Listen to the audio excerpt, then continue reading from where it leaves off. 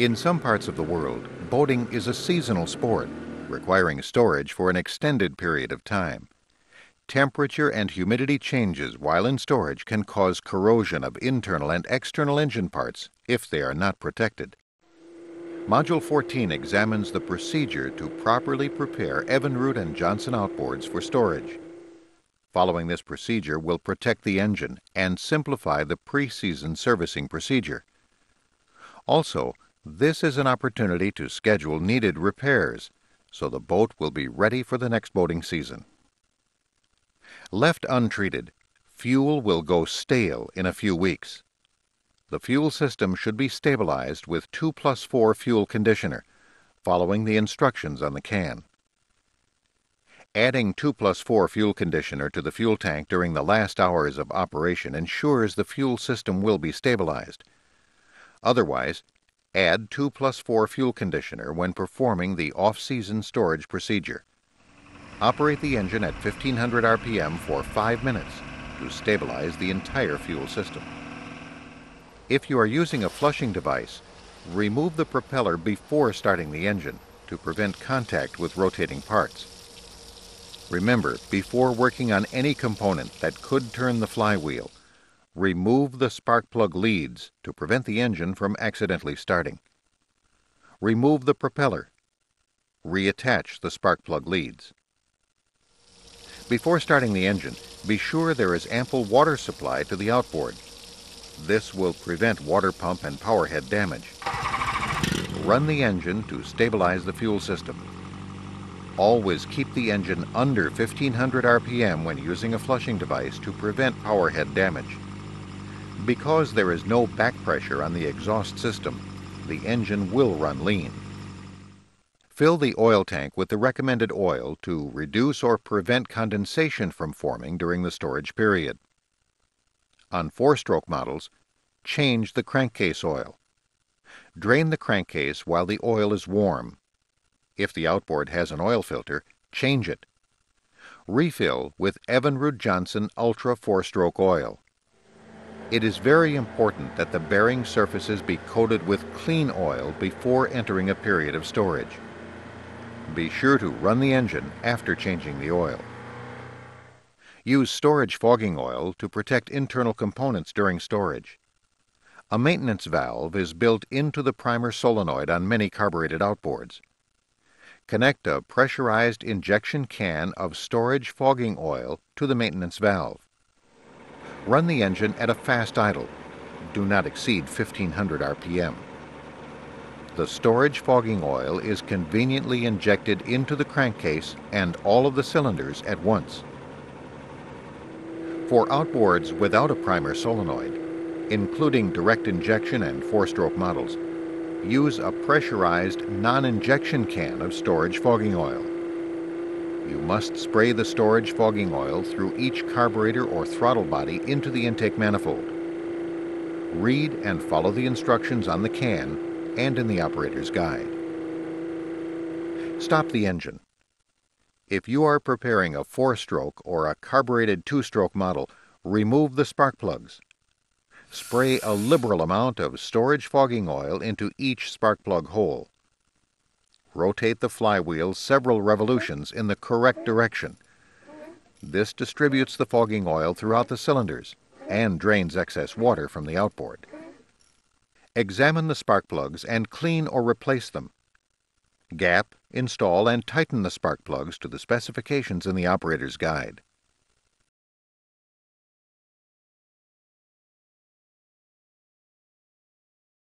Reattach the spark plug leads.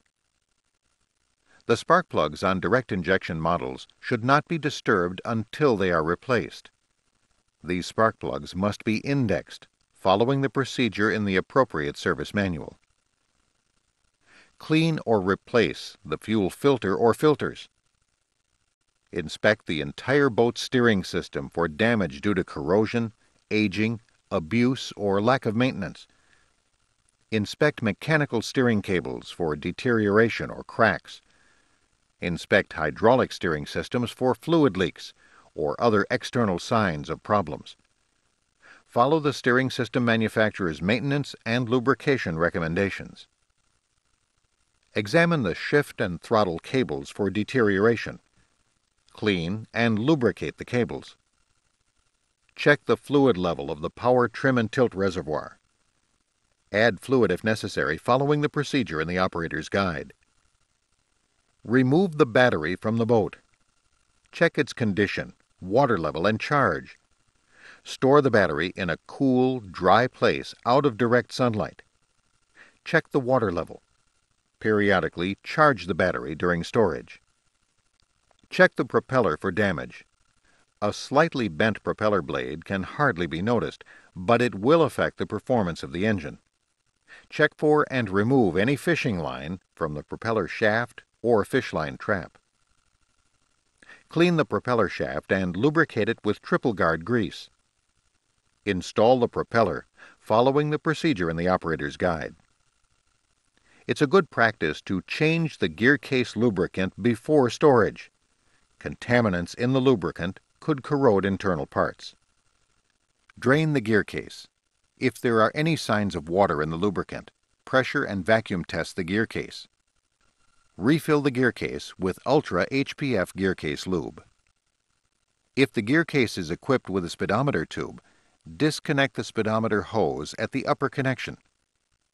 Using air pressure less than 25 psi, blow all water from the gear case speedometer pickup. Reconnect the hose after all water is removed. Lubricate all fittings and linkages with triple guard grease. Carefully examine the power head. Check for any loose, missing, or worn fasteners. Check the electrical and ignition systems for misplaced leads or damaged parts. Be sure the starter solenoid terminal boot and all connectors are in place.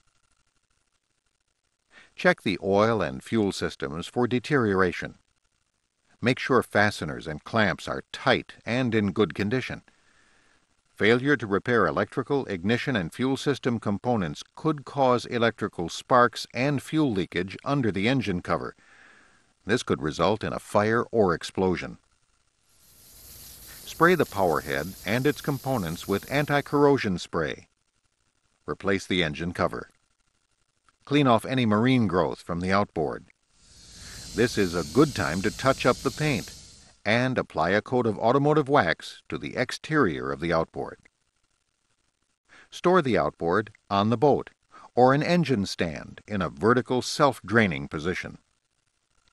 If the outboard is equipped with a portable fuel tank, disconnect the fuel hose from both the outboard and the fuel tank. To reduce the risk of fire and explosion, store all portable fuel tanks in a well-ventilated area, away from any sparks or open flames. If the outboard is removed from the boat, examine all hardware you loosened or removed from the outboard and its control systems. Replace damaged or missing items with genuine replacement parts. These fasteners are made of special materials to resist weakening and corrosion. Do not replace these fasteners with hardware that merely looks the same. Place the hardware in a bag and fasten it to the outboard. Failure to carefully reattach the outboard and its control systems with factory-specified hardware can result in sudden, unexpected loss of boat control. If the outboard cannot be stored in the recommended vertical position, be sure the cooling system is drained completely. Never place the gear case higher than the power head. Any water remaining in the exhaust passages can drain into the cylinders and cause serious damage. Do not lay the outboard on the shift lever. The weight of the outboard could damage or break the lever. Most four-stroke models must be laid on a specific side to prevent crankcase oil from running out of the outboard or into the cylinders. Refer to the operator's guide.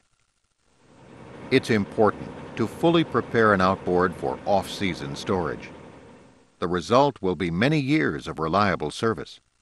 Furthermore, you and your customer will know the outboard is ready for action next season.